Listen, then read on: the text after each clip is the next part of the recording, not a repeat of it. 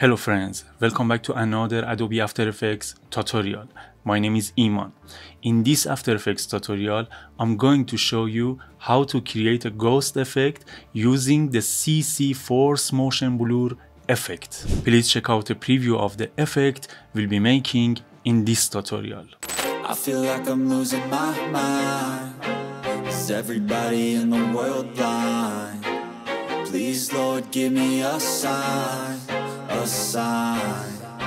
I feel like I'm losing my mind. Is everybody in the world blind? Please, Lord, give me. Please support my YouTube channel. Don't forget to like and subscribe. Let's get started.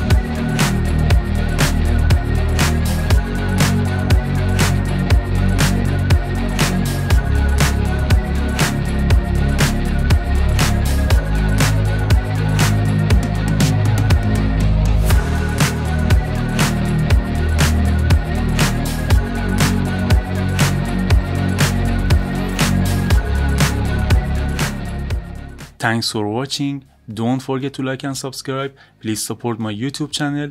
I will see you in the next video.